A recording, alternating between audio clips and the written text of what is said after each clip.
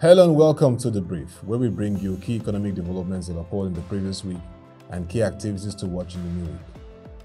It is the third full week of September 2022 and the August 2022 headline inflation rate of 20.52% for Nigeria increases the socioeconomic stability risk in the country as citizens grapple with rising food costs, hike in the rates of services and challenging indicators. For the key socioeconomic events from last week, operationalizing the Petroleum Industry Act, declaring a national emergency on crude oil theft, and focus on gas as the development of Nigeria's transition to renewable energy are key steps that must be taken to position the oil and gas industry in Nigeria. Engineer Tony Atta, the former CEO of Nigerian Liquefied Natural Gas Company, made this point as a keynote speaker at the 15th PSRG Richardson HSSE Forum in Lagos.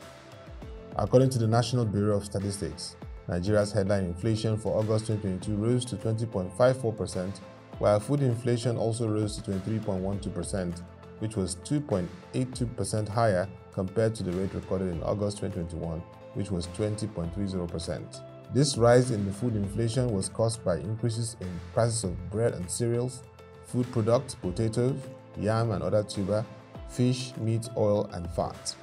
The World Bank in its statement stressed the need for policymakers to navigate a narrow path that requires a comprehensive set of demand and supply side measures. On the demand side, monetary policy must be employed consistently to restore in a timely manner price stability, while for fiscal policy there is need to prioritize medium-term debt sustainability while providing targeted support to vulnerable groups. For the week ended 16 September 2022, the key market highlights revealed the following. The equities market recorded negative performance, while the listed equities market NGX ASI recorded a loss of -0.44% week on week, and the NSE OTC closed negative with a -2.03% loss. The INE FX rate closed negative and the NAFEX rate closed flat. The BDC rates closed positive. The Brent crude oil price and West Texas Intermediate crude oil price moved up at the end of the week. The FMDQ debt market size closed negative, while the FX ACI closed positive, same with the AEI index for last week. On what to expect from the markets this week, published by ProShare. From the money markets, ProShare analysts expect the interbank rate to increase this week as the FGM bond primary market auction will mop up liquidity.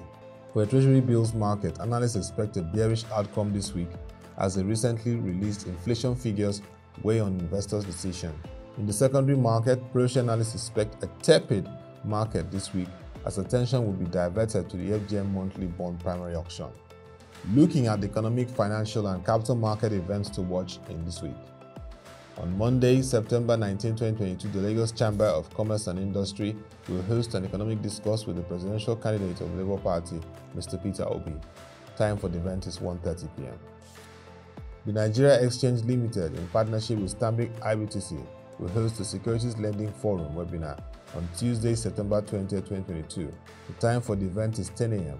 and some of the key speakers include Dr. Kichuku Omano, Chief Economist, Securities and Exchange Commission, and Mr. Jude Chemeka, Divisional Head, Capital Markets, Nigeria Exchange Limited.